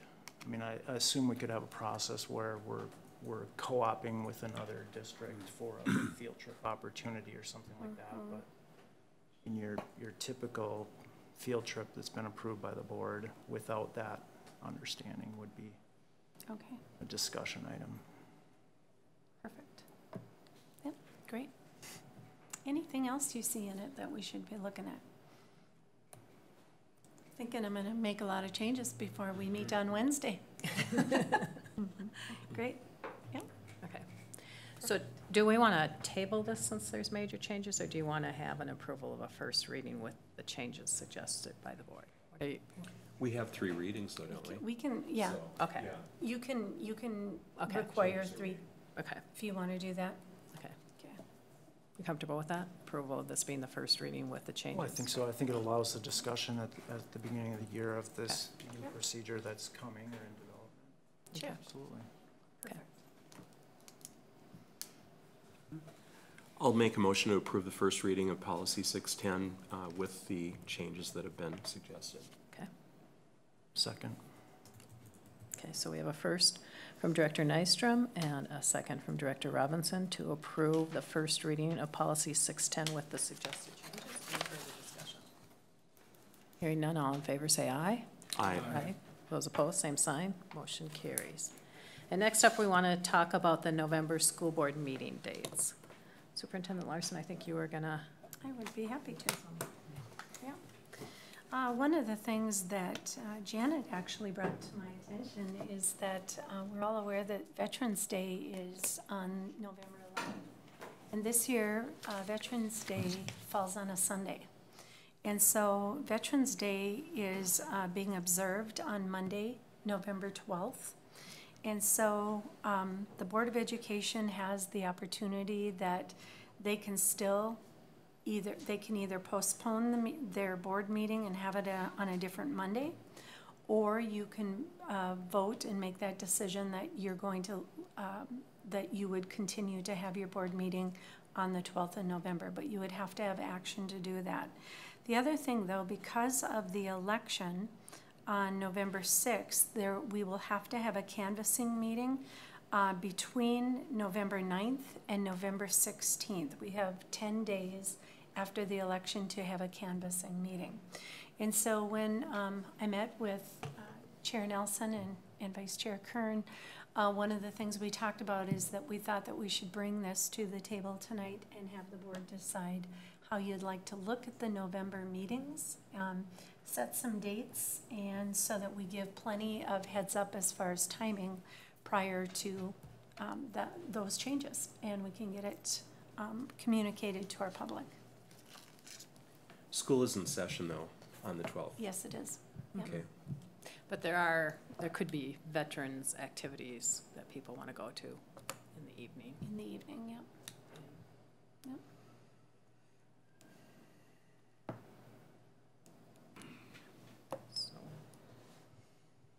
One of the ideas we had is it would make sense to have a board meeting on the 26th, and then we'd have another one in December 2 weeks later. Then we would have to have a quick board meeting to canvass the election, probably maybe over lunch or something like that. Sometime, some other date. Okay, so we wouldn't meet on the 12th. Right. We'd just have a canvassing meeting. Right. Yep. Okay. We would meet October 22nd. That would be the second meeting in October. And then the 12th is actually 3 Mondays from that. So you'd have the opportunity, if you wanted, on the 5th, if you want. Otherwise, and then we would have another one on the 26th. So it's kind of up to the board what you'd like to do. I'm sure there's going to be a lot of building stuff coming up, and things, especially now with some of the going out with the housing and some of those kinds of things.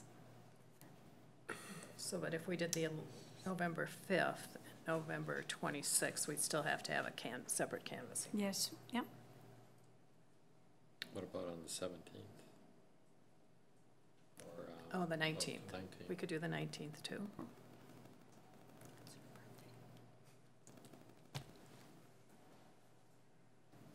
It's okay. It's not a good day. No, it isn't, but anyway, no, it's fine. It's fine.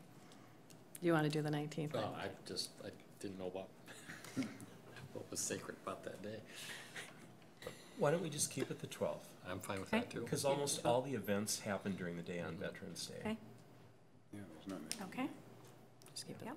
And then do the canvassing at the same time. Yeah. And just have it okay. in one meeting. Okay. Okay, that's easy, then we don't need to make a motion, or, Yep. oh, we need to make a motion to declare it a non-holiday. Right. To Did we declare- do that at the board organizational meeting, though? That's the way I recall it. Yeah, I think we did that already at the board organizational meeting. Yep. Okay. Okay, great. Okay. So we'll stick with the 12th, and we'll have all of those items at that meeting. Great. Okay. Okay, that's all for action, and we'll go on to informational. Director Campbell, do you have a Brainerd Public Schools? I do, thank you. The Brainerd Public School Foundation had their annual meeting last Monday, and they got together and just discussed all of the efforts that were done this last year. And again, the funds, assets funds are at 2.1+ million. So they're, keeping track of all that and doing a wonderful job. The board said farewell to board members Jill Carlson, who's been on the board for 9 years, Mike Youngquist for 6 years, and then outgoing chairman Eric Hopajoki, 5 years that he put in there. So they all will be leaving the board as of this last meeting.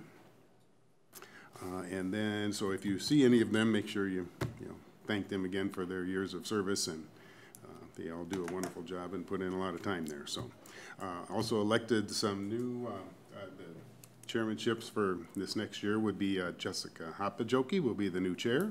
Vice chair is Patty Honest, and treasurer is Katie Hawkinson. And then also welcome some new board members to replace some of these going off. Brooke Malik, Jason Wackwick, and ISD 181 legend Willie Severson joined us. So he's joined the team there now too. So the next thing they're working on is the homecoming run and festivities with all that activity coming up in October. It was a great meeting, and we're ready for another year. Also, they did do evaluation on Jessica and Amber, the director and secretary for the job there, and they all were glowing results. So they're doing a wonderful job. And that's all I have. Okay. Curriculum report, Director Murtha.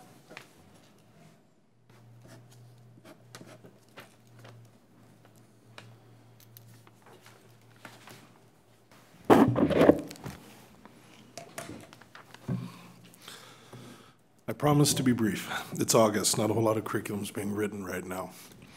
August 7th and 8th, District Continuous Improvement Retreat occurred here at Washington Educational Services Building. Around 100 teachers and administrators attended. Each site evaluated last year's school improvement work. Then they examined their current and then their historical trend data, and then they made plans for improving student achievement in the coming year. The focus of this work from the district perspective is to continue to focus on multiple consecutive years of high growth for each student in order to close achievement gaps. In order to do that, we're going to continue to refine elements of core instruction around the use or the identification of our priority standards and the use of common formative assessments, and also to refine our systems of student support at each school and each grade level. We're going to introduce staff development around social emotional learning to help students access the learning opportunities that we're creating for them. And then we're also going to work on improving our capacity to use instructional technologies. So those four things constitute the elements of the plan to have consecutive years of high growth for our students. Next step in the process is August 28th. It'll be the site data presentations where staff at each site will review the work that their improvement team has done and share it out with their entire staff and make any modifications that need to be made. Finalized plans will be presented to the board in either September or October. I'll look at your agendas and see which one's longer and try to avoid that because there are multiple site plans to share out with you. It's not a small document, as you remember. The data that's being used for the planning is currently embargoed data, so I can't share with you at the moment what the details of the plans are. By the end of the month, 30th of August, the data becomes public for all, and at which point then I can answer any questions publicly you have. If you do have questions about data or plans, feel free to reach me in my office.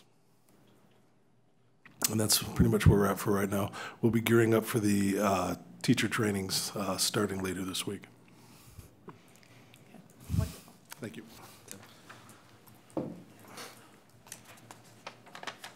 And Marcy Lord with the Business Services Report. So I've been working on the financial report. You hopefully will see that at this next meeting. On that report, there'll be year-to-date expenses, the previous month's expenses, versus budget. If there's anything else you'd like to see on that report, please let me know, send me an email so that I know what else I should be adding. Another document that Lane had brought up that will be attached to that report is student count. So it will have last year's enrollment, what's in the budget as of the preliminary budget, and then also each month's student count will be updated. So that's to come. And then also next month will be the levy. So that's all I have. Okay, thank you. Superintendent's report. Great. As we talked about, there have been a lot of meetings regarding the buildings that have been going on, and last week we had just a really fun opportunity to host the core meetings, and Chris talked about it a little bit, but I would say, Sue, you were at all of them, and Bob, you attended one of them. I would say that there were probably 20 to 25 community people who came to the swimming pool, the one on the swimming pool and the health and wellness. And I would say it was closer to maybe 35 people that came to the performing arts and to the career and technical education committees. And so it really is a community partnership as we move forward and look at all of these opportunities that are occurring, primarily in the Brainerd High School facility, but it definitely impacts our entire district. A couple of things came up, though, that were really interesting. Like we said, we're going to be going to several different school districts to look at swimming pool facilities and health and wellness facilities on the 21st of August. And then we're going to be doing the same thing on the 23rd, going to performing arts centers. And it was really interesting, some of the things that people were bringing up on our Post-it note activities as far as things to not forget, because they're really pieces of a performing arts situation that I would have no idea. And it's really been exciting because Witsa Smith Nolting has brought in specialists, people who are experts for swimming pools and health and wellness facilities and in the performing arts. And so that was really exciting to have those people there and to give input and to hear from our public. We did that Post-it note activity again about things that we mustn't forget as we move forward. And Carla Sand pulled all of that information together in a document so that we know what questions we want to ask when we go on the tours and what things we don't want to forget as we're in the design phase of those facilities. One of them that I thought was really interesting had to do with the career and technical education and the workforce development that we talked a lot about when we were out doing the campaign for the facilities. But also our chamber was really found that to be just such an important piece. And the input that we had from people was phenomenal. One of the people that came to the meeting, we talked a lot about how do we know for our career and technical education instructors in the school, who are some of, or what businesses or civic organizations are there in our public or in our surrounding area that are available to be advisory to each of their curriculum areas. Who are the contact people at each of those facilities and or within those groups? What are some of the contact information pieces that we should pull together? And one of the people said, this is so important to the future of our school district and to our community and living up to that promise that we shared. They said, could you please, like hire someone or find somebody that could definitely put their emphasis in this area to pull this document together for the school district so that we have that step moving forward. That being said, one of the things that I really thought about is who do we have on staff that we could ask to do this opportunity. And one of the things that I did on Friday is Dave Frank came to my mind, and we were going to have him at Forest View, but I really felt that, this is something that is just right up exactly what he knows all about. He knows all of the staff in the career and technical education, both at Forest View and at the high school. He has been in our community for many, many years, knows the business community, has great partnerships already set up with the chamber to help develop that document. And visited with him on Friday, and he was just very excited about the opportunity of doing this for the school district and trying to get this document finished before he's done at the end of October. This morning, Tim Murtha and Andrea and I met to talk about what are each of the steps that we need to get this document developed so that we can pull together some of the advisory committees in each of the career and technical education areas and to help set up some of the meetings moving forward to start building those partnerships with our business community. And we're really excited. So there's a little bit of a change tonight. But we just really feel that we've got the perfect person right on staff right there, and we really felt that this was going to be a great opportunity. And so I changed his role for the remainder of while he's here until October 26th. And so we're very excited about this. He thinks that he can get this done before he leaves. He's going to jump on the bus with us when we go on the career and technical visits and get some more information, and he's going to help to lead that charge with our career and technical education in the district. So very excited about that. So any questions that you have about that? It was really fun to have that happen. Just a couple other things. One, the school board election is still open until tomorrow at 5 o'clock. Right now, we have 5 candidates that have signed up for 3 positions. It's 6, isn't it? 6 candidates that have come and submitted their applications to run for the Board of Education. And it closes tomorrow at 5 o'clock. And then the last thing that I want to talk about in the agenda talks a lot about some important dates, but there's 2 dates that I would like to really remind the board about. And one is that next Monday, there's going to be the new teacher orientation at 8 o'clock at Forest View Middle School. If the Board of Education is available, I'd love to have you come to Forest View, because when I do my little speech on our theme this year is hashtag Be Brainerd. And so we're going to do a lot about being Brainerd this year. And then the following Monday, on the 27th at 8:45, will be the all-staff welcome back. That's always such a fun one, because there's just about 1,000 people in Tornstrom Auditorium, and we're going to have a really nice kickoff this year that's going to be a lot about appreciation for the many gifts that we've been given by our community in our district. And so really excited about where that is all going. It's a great team of people that are working on both of those events, and I think they're going to be really special this year. So I invite the board to come and attend whichever ones of those that you are free to attend. So that's my report. Otherwise, we've talked about everything tonight. So great. Okay, so there are no standing committee reports. Future board and committee meetings, Superintendent Larson mentioned the first 2. Our next regular school board meeting is August 27th. First day of school is September 4th. It's coming up quick. Another regular school board meeting on the 10th. Election day is this November 6th.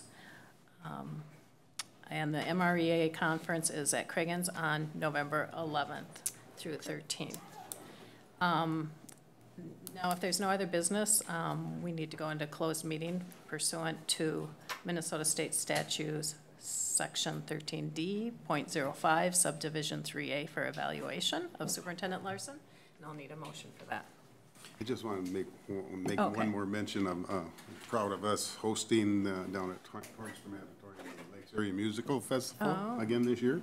You know, if you haven't been there, you should try to get to one of the events, especially if you haven't seen a ballet or a opera is this weekend. Bob was there the other day too. I don't know if anyone else has joined. But, yeah, it's wonderful. And can't wait to see them perform in the new auditorium in 3-4 years or whatever. 10th year they just celebrating this year. So. Okay. Thank you for bringing that up. Thanks. Move to go into closed session. Thank you, Director Hagelin. Thank you, Director Nystrom. So we have first from Director Hagelin, a second from Director Nystrom to move into closed session. All in favor say aye. Aye. Aye. Those opposed, same sign. Okay, so we will now move into closed session at 8 o'clock.